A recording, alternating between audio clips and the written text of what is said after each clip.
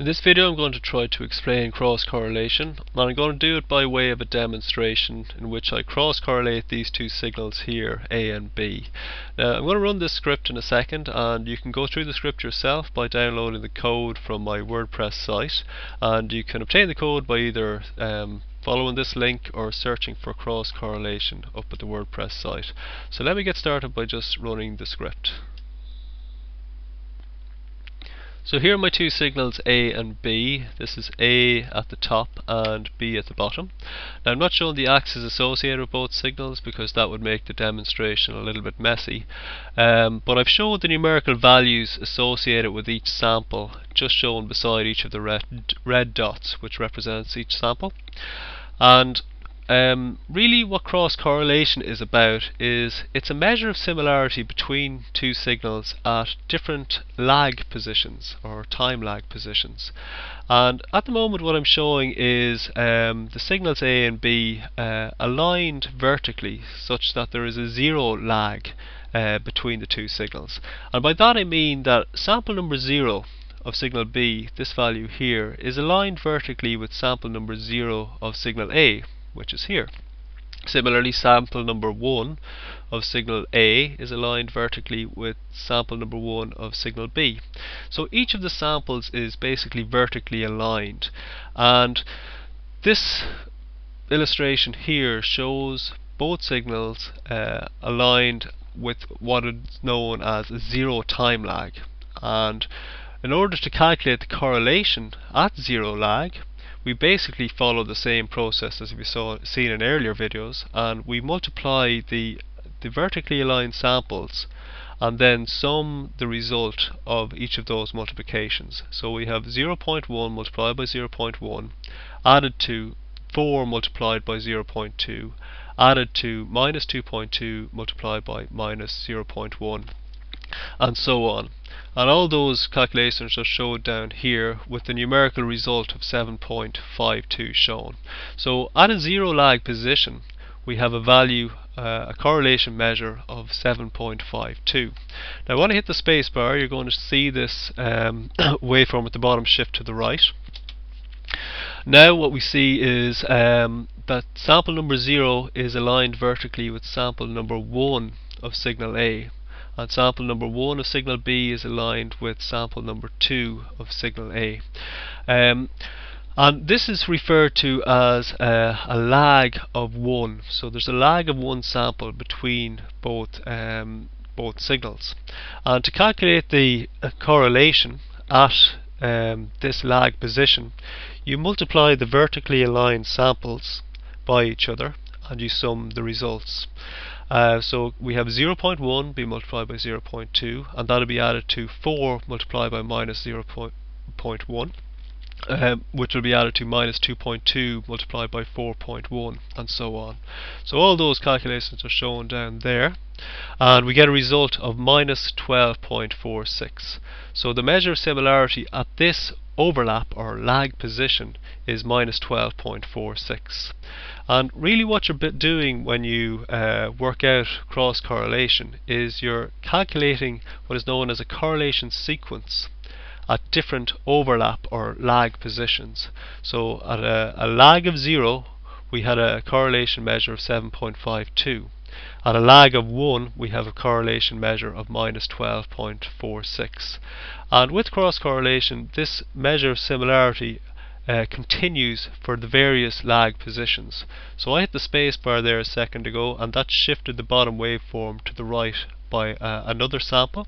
So that sample number 0, signal B, is now aligned with sample number 2 of signal A. And again, you go through the same process to work out the correlation measure. You multiply the vertically aligned samples and then add the result of each multiplication to come up with this numerical value. And what we can see here is that we get a relatively large value of 23.18, and that large value indicates that there is strong similarity between these two signals at that overlap position, and we can see that visually as well, that the signals are quite similar at that overlap position. And with cross-correlation you just continue on for each lag position, building up what is known as a correlation sequence for each lag position, and it continues on for each possible overlap or lag position. So the last calculation that's going to be done is we'll multiply 0.1 by minus 0.1 to give you a value of minus 0.01, and that's our correlation measure at a lag of 6. Now with cross correlation, as well as shifting to the right, my waveform at the bottom can be shifted to the left, and that's referred to as negative lag. So now the sample number 0 of signal A is aligned with sample number 1 of signal B, and the same process carries on. We multiply the vertically aligned samples and then sum the result of each of those multiplications to come up with a correlation measure, and that continues on in the other direction as I'm showing there. And the real key thing is to appreciate what lag means, and also that we build up a correlation sequence at each overlap or lag position. Now there is a function in Matlab called xcorr which will determine the cross correlation between two signals. So let me just show you that in operation. So I have my signals A and B, and I would like to determine the cross correlation sequence between those two signals. And what you can do is use a signal called or a function called cross correlation, xcorr. So I'll just create a variable called corrseq, which will be equal to xcorr A comma B, and that will determine the cross correlation values at each overlap or lag position. Now I should say that I use the term overlap. It's not a very commonly used term. Lag position is the more correct term to use. And also I've been showing the cross correlation result for using a basic correlation measure, but you can apply different correlation measures. So you could use normalized correlation, for example. But we can see here that the values that I showed in the demonstration match up with these values here. The other thing you should be aware of is that the cross correlation function will also return the lag values if you use the function in this way. So if you use the function in this way, you're asking for xcorr to return two variables, and it'll return the lags as well as the cross correlation sequence.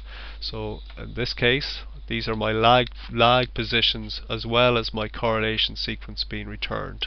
And that's useful because oftentimes you would like to plot the cross correlation values or the cross correlation sequence, and you would like to plot the lags against the correlation sequence.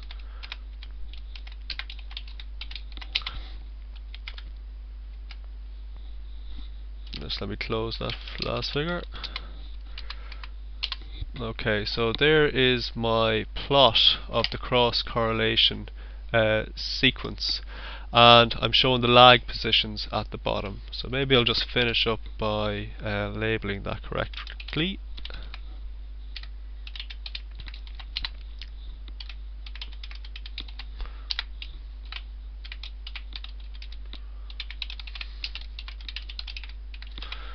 Okay, so there you go.